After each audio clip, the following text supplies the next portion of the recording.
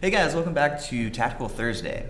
So this week we're going to be talking about why are you increasingly seeing more and more 3 to 5 years of experience for an entry-level job. And luckily we have Elizabeth here, who is a career expert. That's right. So, and you've also done the research. I have. So hit us with these numbers. Okay, so there are two things going on. The reason why we're seeing 3 to 5 years of experience is a requirement for entry-level roles right now.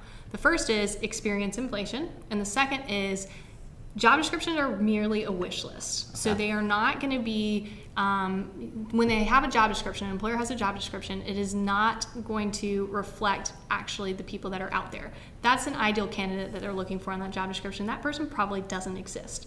So that's the wish list component. And then the experience inflation component is we are seeing more and more jobs require more and more experience. So in fact, according to TalentWorks, which is a job search site, 61% of entry-level jobs require 3+ years of experience. And also, they are expecting that experience will increase by 2.8% every year since 2018. So we know that experience has increased in terms of years of experience that they're requiring by 2.8% every year since 2018. So what does that mean? That doesn't make sense to me logically though, because how can you, are there just no... People have to get their first job. I know. This is a little bit of the chicken or the egg scenario here. I think what's going on is college maybe used to be sort of a prerequisite, and that was it for an entry-level professional role. Now we're seeing people are getting internships during college and working during college, and so those years of experience are tacking on to the college requirement. Okay, so that, because you've said that before, and I feel like that's a little bit of a controversial statement of... If you've been an intern working 20 hours a week for a year, that counts as a year of experience? So technically, I would say that you can count your internship as experience, yes. Okay, absolutely. so it seems like a little bit of just a branding Yeah, thing. so you have worked. I think that a lot of times what happens, especially students who are trying to get that first job, think, okay, my internship wasn't that big of a deal.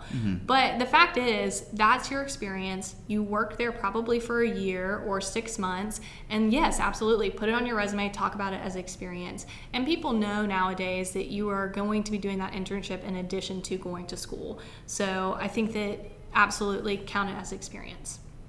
Okay, interesting. That's such a strange phenomenon.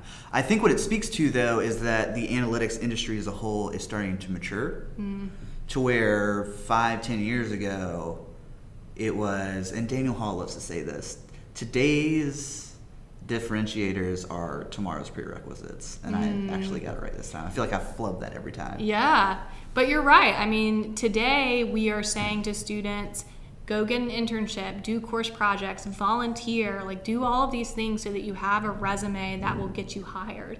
Whereas maybe 20, 30 years ago, that college degree was what really got you hired. Now, an internship would be great, and maybe if you had one, that's awesome. But now it's like 3, 4 internships by the time you graduate.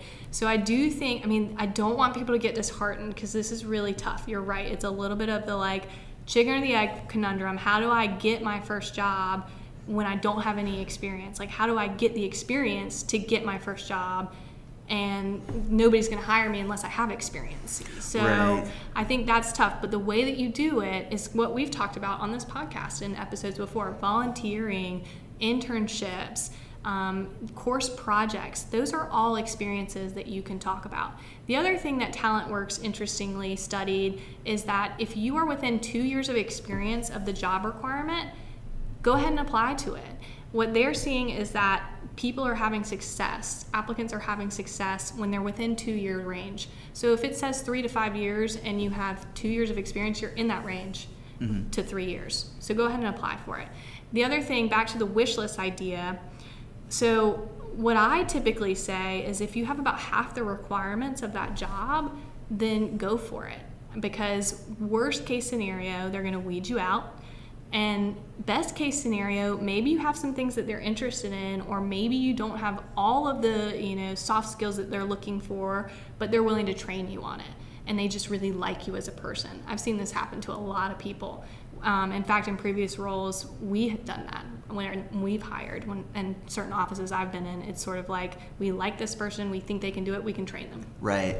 The interview with Alex Freeman. Freeberg. I totally messed it up. But Freeberg.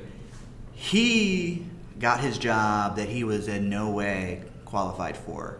And his manager, like a year later, was like, yeah, we knew you had no idea what you were talking about. But they liked him. Yeah.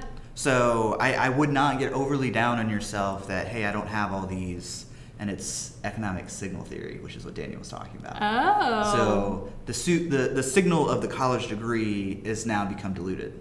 So now you need an internship, you need to study abroad. The signal of a year of analytics experience is somewhat diluted now to where it doesn't give you as much job security. But I do want to caveat this in that there are certain industries where analytics is behind the curve. And that's kind of where I've carved out my consulting agency. So I'm targeting companies that are 150 million or less in revenue, and I'm basically coming in as the analytics expert and building out systems.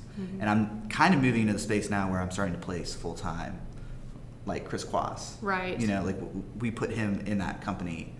And like, for example, like in COVID, not all companies are hit equally by COVID. So you can start to do some research as to where are your skills and interests overlapping with the demand in the marketplace, because there probably are not very many analytics, experts who want to go work in waste disposal. You are now really thinking like a career coach and or recruiter. Where do my skills and interests plug into the market currently? What's available? And now's an interesting time because of the COVID-19 crisis, you're right. But I think that's a good question no matter what's going on. Think about how you could plug in. And to your point about smaller companies or mid-level companies, they may be a little more lenient on this because they have the opportunity to do that, and maybe they don't have their analytics department built out as much as perhaps a larger company. So that's another good point, is that could be a place to target if you're not within that range that they're looking for in terms of years of experience. Cool. Well, I think we gave the audience, the listeners, I think we gave you a bunch of food for thought. So don't get discouraged if you don't have 3 to 5 years of experience. And who knows, if you have internship experience, you might actually have that. Right. Exactly right. So I'll see you guys in the next episode.